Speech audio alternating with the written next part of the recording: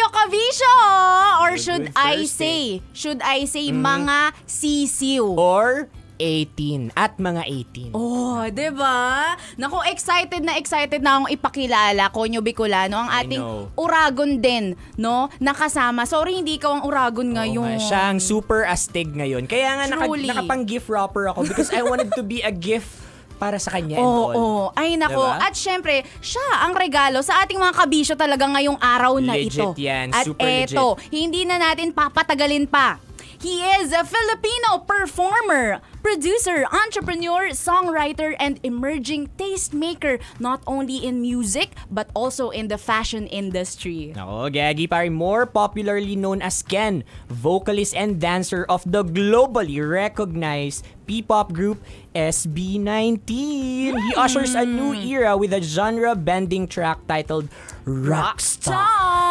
Ayan, hindi na natin papatagalin pa. Please welcome FELIP! Broski, what's up? Hello po sa lahat ng kabisyo natin dyan and sa mga sisiyon, especially sa 18.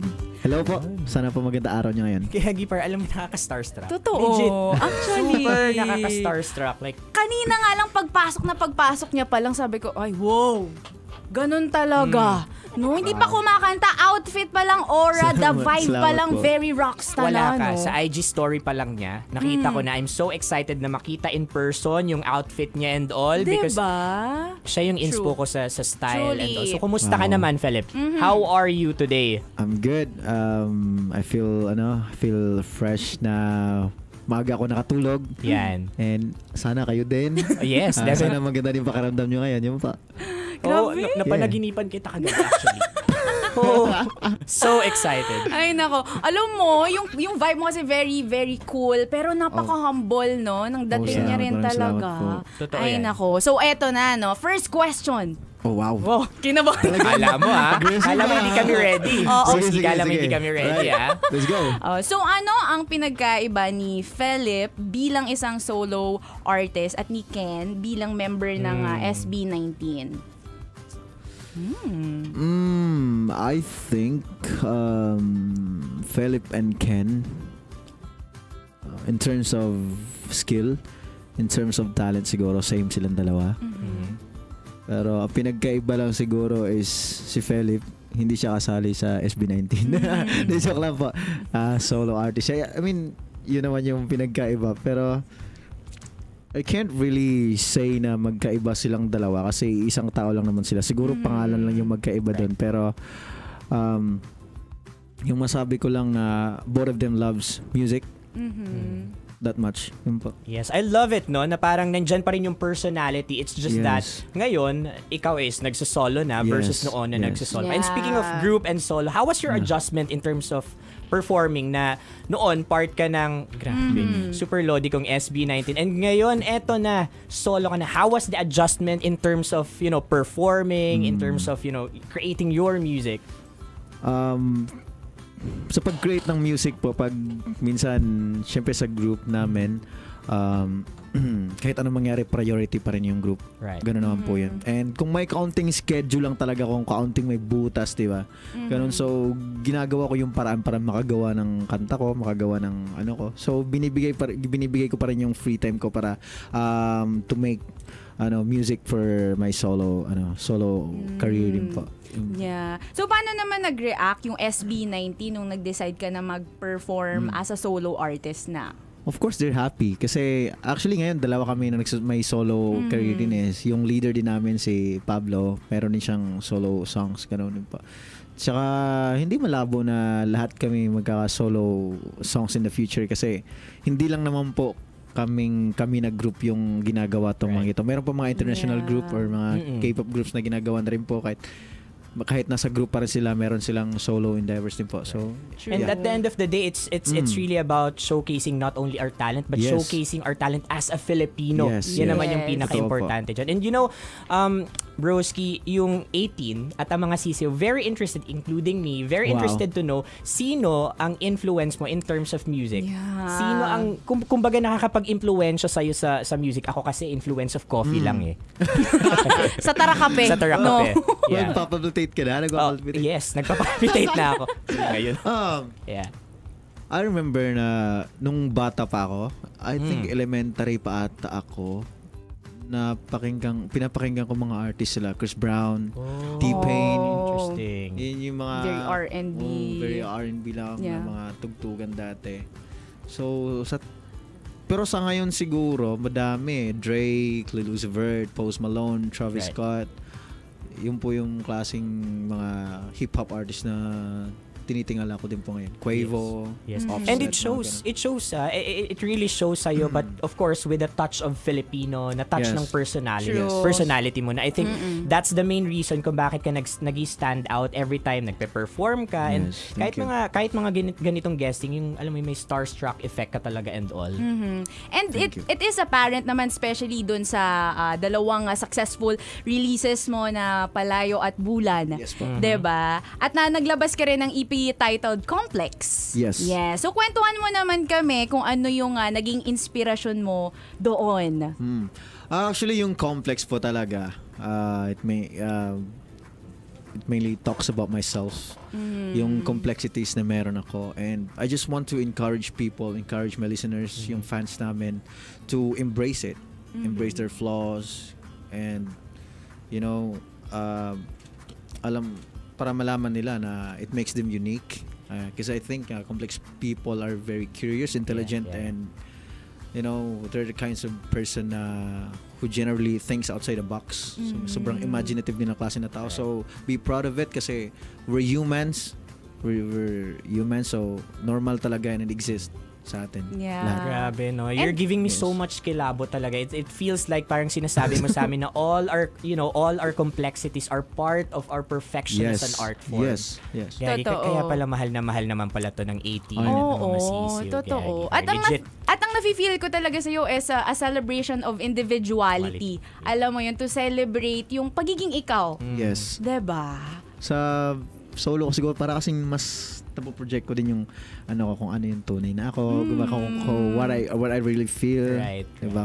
Parang ganun. Yes. At ang mga sisiw for sure talagang sinusuportahan ka bilang yes ikaw. Po. Diba? Sobrang thankful po ako sa kanilang lahat na grabe yung pagsuporta na sa akin.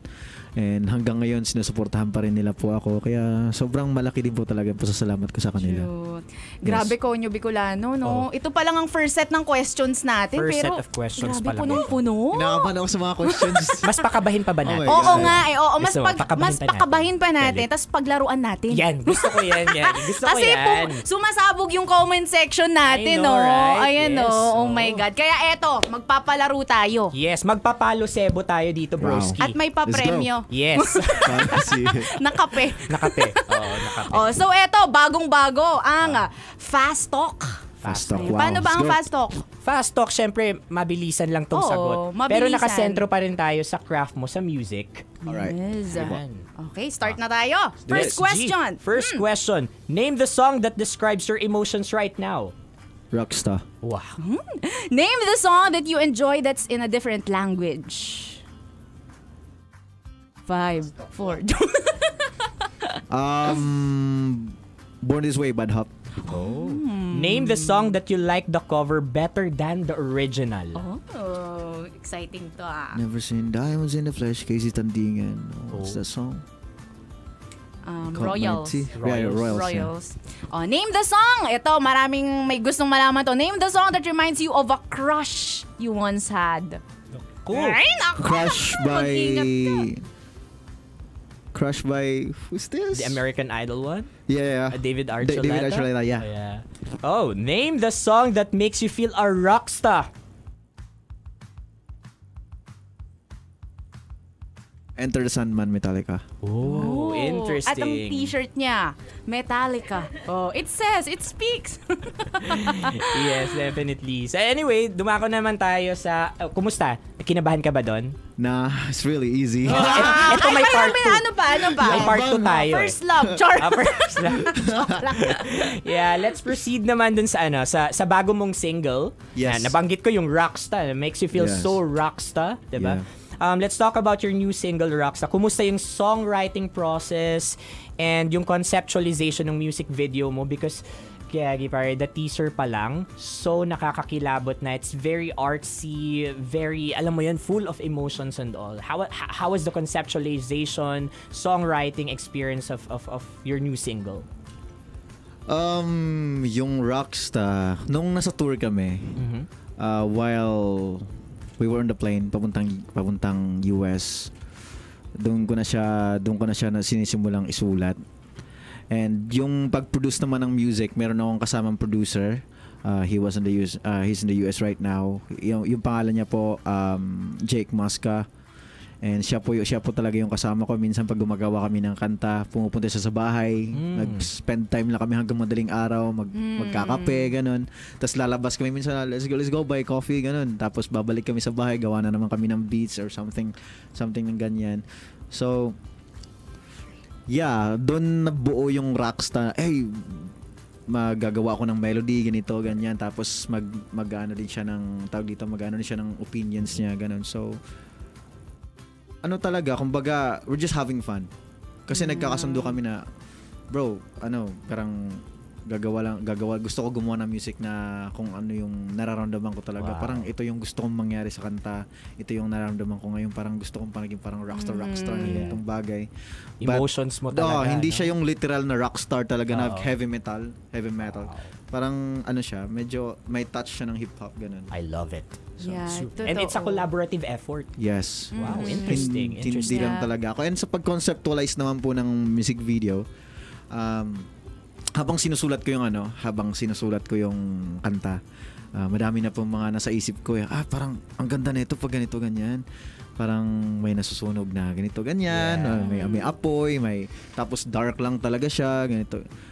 Baga, parang sobrang minimalist lang niya na style, pero mapapakita doon yung mga image ng emotions na gusto mong ipakita sa kanila. I'm just so excited for that. Truly. Sana makasama na kami soon sa music video mo and all. Humirit po. Humirit pa, no? Ay, nako. So talagang siya, collective ng creativity mo, no? Kabuuan ng song and ng music video. Yes. So how about the message naman? Message ng ROCKSTA na gusto mong iparating sa iyong mga supporters? Of course, yung message ng ROCKSTA is to, para i-uplift or i-motivate yung sarili ko every time na I feel down. Kasi as an artist, dumarating din talaga yung mga time na madadown ka talaga, but darating din yung araw na ma-realize mo na you have no time to be disappointed with yourself. So pick up that mic, and if you really want to do something, aim to be the best.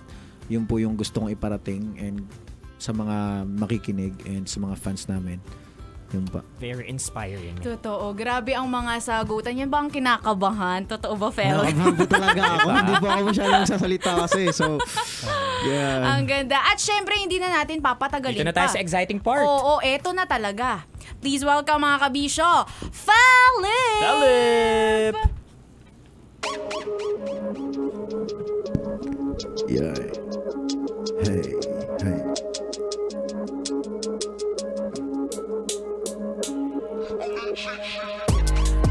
What you talking about a rockstar? Yeah. Hey. What you talking about a rockstar? Yeah. Hey. Alright, speak it over, you better. My, hold it tight, you better. Feeling like a rockstar. Yeah. Hey. Hands all up, the bang in the same. Yeah. I'm up on the stage, you go to the bling. Yeah. Set it a vibe to a little thing. Girl, you can handle this, don't much a thing. Now you can handle this, don't much a thing. Yeah. Hands all up, the bang in the same. I'm up on the stage, now go to the bling. Set it a vibe to a little thing. Girl, you can handle this, don't much a thing. Now you can handle this. Now go, yeah. Get out of the way. I'm the best, okay. There's not much to say. Everyone go, yeah. Get out of the way. We the best, okay. There's not much to say. Yeah. Hey, what you talking about a rockstar? Yeah. Hey. What you talking about a rockstar? Yeah.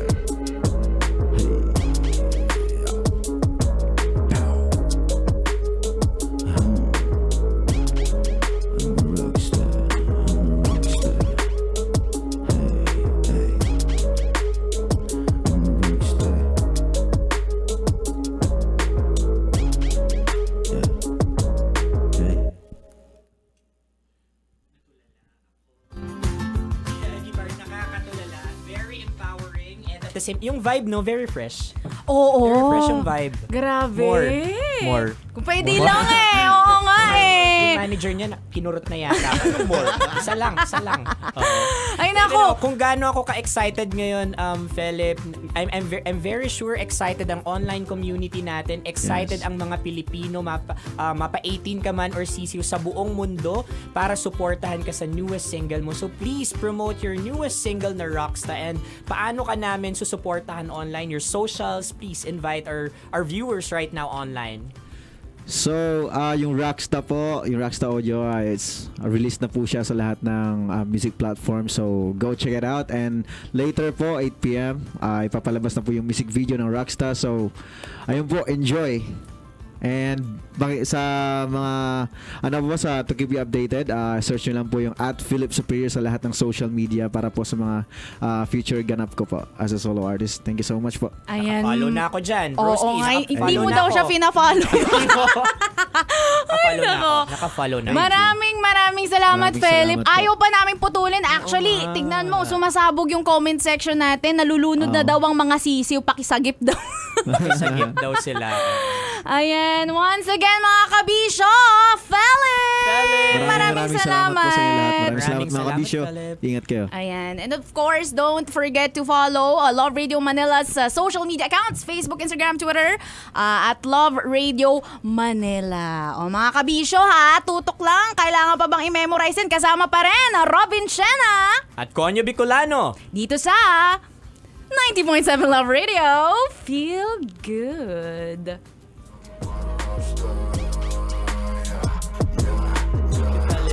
Thank you po. Maraming salamat.